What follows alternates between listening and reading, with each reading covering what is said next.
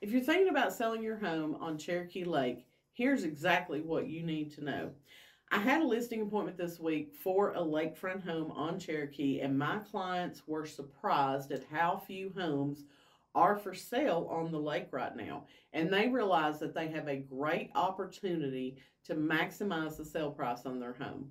So when I went to the appointment, I shared with them there are 15 homes on Cherokee Lake for sale right now in the Lakeway area MLS. And of those 15, four of those are priced above $1 million. They actually range from, I think it was 1.2 all the way up to 1.8 million.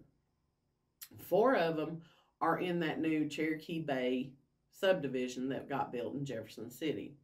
So when we take those eight out, we've got seven homes that are going to be priced somewhere between 425 and about $850,000 to $900,000.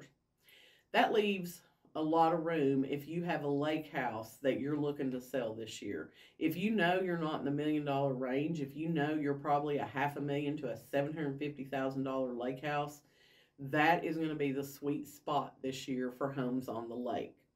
So I shared that information with my seller. I explained how I use my seller success strategy to price their home, market their home, and help them get their home sold. They were ecstatic. They said, we're going to do it. They're not listing right now. They want to wait until closer to the end of April. So stay tuned to see that lakefront listing. But if you're curious to see what my seller success strategy is and how it would work for you, send me a DM.